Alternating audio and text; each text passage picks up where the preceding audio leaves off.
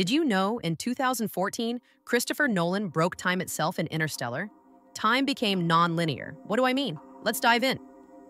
Before we jump through the wormhole, one small request. This channel's been shadow banned, so drop a like and subscribe to help us keep reaching the stars. When Cooper and his team entered the wormhole near Saturn, something incredible happened.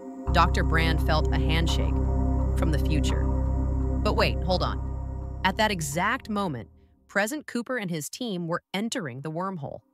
For them, the gravity equation hadn't been solved yet on Earth. They were still searching for hope. However, in the same moment, future Cooper, who had already transmitted the critical gravity data to Murph, was exiting the wormhole.